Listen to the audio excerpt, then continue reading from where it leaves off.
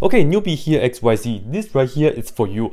I saw your question on Reddit and I really like it because for this infinite series, you see that on the top, it looks like it's just always 3, right? So this is what I did first.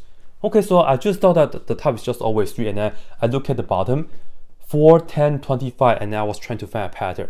And let's do the usual thing. Do we just add? Well, that's plus 6, but that doesn't work. 10 plus 6 is 16, not 25. So how else can we go from 4 to 10? I got creative a little bit. Maybe we can multiply this by 2 and then add 2 to it. Yeah? But that doesn't work because 10 times 2 is 20, and then plus 2, you get 22. That's not 25, I'm close. Well, maybe add 5, but that's, I don't think so. But thankfully, and remember that to take a look at the tag, this is a precalculus question, and this is the infinite sum, right? Infinite series. And in precalculus, whenever you have an infinite series, most likely you're just working with the infinite geometric series. So our first goal is to find the common ratio. And I think this question is so creative because the numerators are just 3, but it's also pretty mean because not only we only have the first 3 terms, but all of this right here are just 3s. But anyway, let's go ahead and find the common ratio first. And to do so, we can pick this term and divide it by that. So let's go ahead and just do 3 over 10, that's ready as fraction, divided by 3 over 4. And to divide, you can just look at this term, 3 over 10, times the reciprocal of that, which is 4 over 3. This and that cancel. Divided by 2, so you get 2 over 5.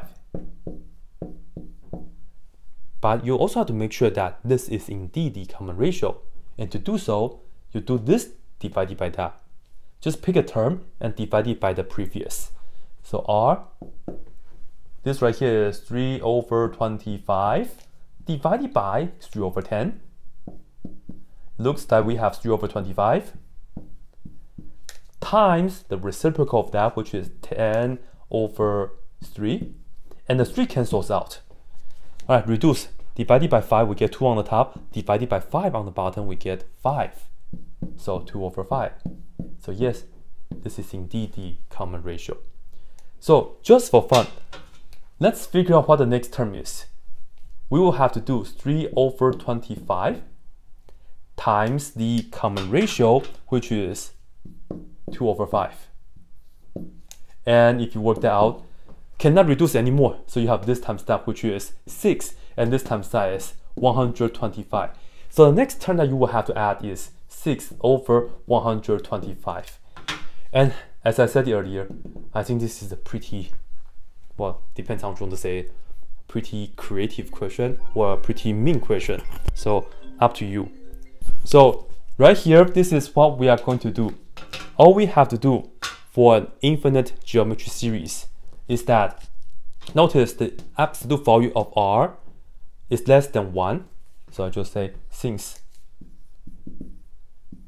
the absolute value of R, which is the absolute value of 2 over 5, that is less than 1.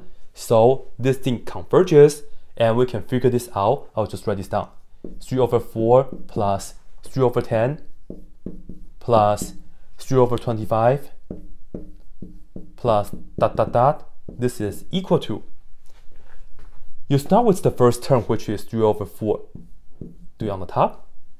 Divided by 1 minus the common ratio, which is 2 over 5. So the formula that I'm using is the first term divided by 1 minus the common ratio. Common ratio. And now we just have to work this out and we can be happy. 1 minus 2 over 5 is the same as 5 over 5 minus that, which is 3 over 5. So this right here is 3 over 4. Let me do this for you guys. On the top is 3 over 4, and then we're dividing by the bottom, which is 3 over 5. And then do the thing that we did. Take that 3 over 4 times the reciprocal of this, which we have 5 on the top, 3 on the bottom, and the 3 cancels out again. Yeah, very, very cool numbers. So final answer, 5 over 4. Yeah, just like that.